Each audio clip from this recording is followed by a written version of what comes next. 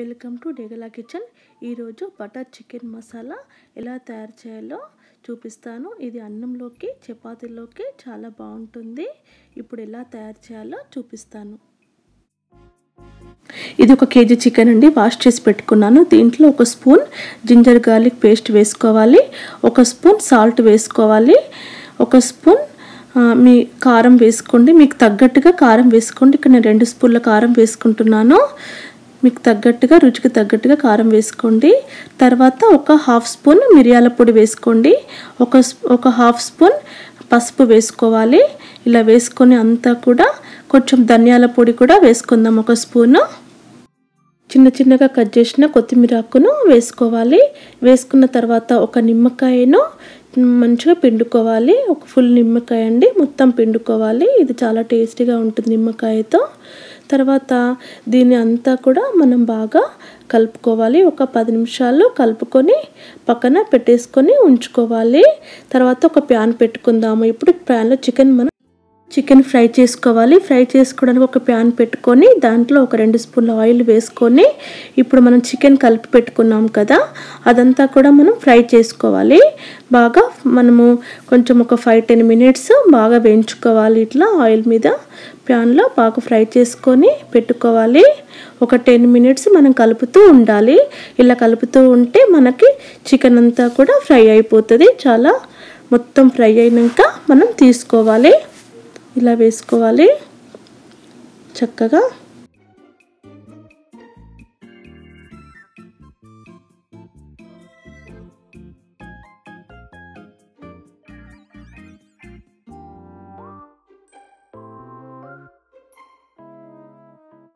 ఇప్పుడు 1 స్పూన్ ధనియాల పొడి వేసుకోవాలి. వేసుకొని అంతా ఫ్రై చేసుకున్నాక ఇప్పుడు ఇలా మనం ఒక ప్లేట్లోకి తీసేసుకోవాలి. చికెన్ అంతా ఫ్రై అయిపోయింది. చూసారా ఎంత చక్కగా చికెన్ ఫ్రై అయిపోయిందో. ఇలా ఫ్రై చేసుకొని మనం పక్కన పెట్టుకోవాలి. మనం చికెన్ ఫ్రై చేసి పెట్టుకున్నాక అదే ప్యాన్లో మనం ఒక 2 స్పూన్ల బటర్ వేసుకోవాలి. అది కొంచెం మెల్ట్ చేసుకొని ఇలా కలుపుకోవాలి. కలుపుకున్న తర్వాత దీంట్లో మనకు ఒక బగారా ఆకు, 4 లవంగాలు, కొంచెం దాల్చిన చెక్క వేసుకోవాలి. వేసుకొని ఒకసారి కలుపుకున్న తర్వాత దాంట్లో వెల్లిపాయలు వేసుకోవాలి. ఒక 2 వెల్లిపాయలు, ఒక ఆనియన్ చాప్ చేసి పెట్టుకోవాలి. ఒక పెద్ద ఆనియన్ చిన్నగా ఇట్లా చాప్ చేసుకొని పెట్టుకోవాలి. దీన్ని కూడా యాడ్ చేయాలి. మనం ఇలా ఫ్రై చేసుకోవాలి. ఒక 10 మినిట్స్ కొంచెం మనకి దగ్గరికి వచ్చే వరకు ఫ్రై చేసుకొని పెట్టుకోవాలి. ఆనియన్ ఇలా మగ్గాక మనం ఇప్పుడు 2 టమాటాలు చిన్నగా కట్ చేసి పెట్టుకున్నాము. అవి దీంట్లో యాడ్ చేసుకోవాలి. టమాటాలు కూడా మనం మంచిగా ఫ్రై చేసుకోవాలి. ఒక 5-10 మినిట్స్ మనం ఇలా కలుపుతూ ఉండాలి. కొంచెం కలిపాక మనం దాని మీద మూత పెట్టేసుకుందాము. ఒక 5 మినిట్స్లో మనకి మగ్గిపోతాయి. దాంట్లో నేను కొంచెము చికెన్ మసాలా యాడ్ చేస్తున్నాను, 1 స్పూను. ఇది ఆప్షనల్ అండి. మీ దగ్గర గరం మసాలా ఉన్నా కూడా కొంచెం యాడ్ చేసుకోండి. అదేంటంటే ఫ్లేవర్ కోసము నేను యాడ్ చేసేది. మీ దగ్గర ఉంటే వేసుకోండి. తర్వాత మనం చల్లగా అయినాక గ్రైండర్ చేసి పెట్టుకోవాలి. టమాటో ఆనియన్ మనకు చల్లగా అయిపోయినాయండి. ఆ చల్లగా అయిపోయిన తర్వాత దీన్ని గ్రైండర్లో మనం మెత్తగా పేస్ట్ లాగా చేసి పెట్టుకోవాలి. తర్వాత ఒక మూకుడు తీసుకొని దాంట్లో 1 స్పూన్ బటర్ వేసుకోవాలి. మీ దగ్గర బటర్ లేదంటే 1 స్పూన్ నెయ్యి వేసుకోండి. ఏమైనా సేమ్ టేస్ట్ ఉంటుంది. 1 స్పూన్ నెయ్యి వేసుకున్న తర్వాత అది దాంట్లో 1 స్పూన్ ఆయిల్ కూడా వేసుకోవాలి. 1 స్పూన్ బటర్, 1 స్పూన్ ఆయిల్ వేసుకొని బాగా వేడి చేసుకోవాలి.